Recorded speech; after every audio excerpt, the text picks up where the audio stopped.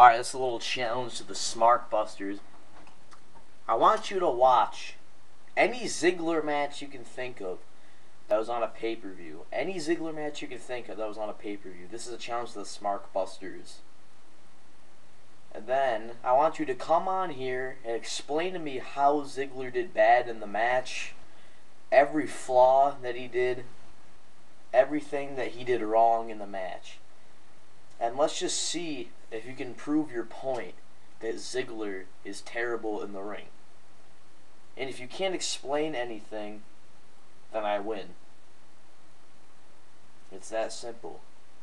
If you come on here and you explain to me why he did bad in the match, then I'll come on here, then I'll counter your points, and let's see who wins from there. Alright? So please accept this challenge. And see you guys later.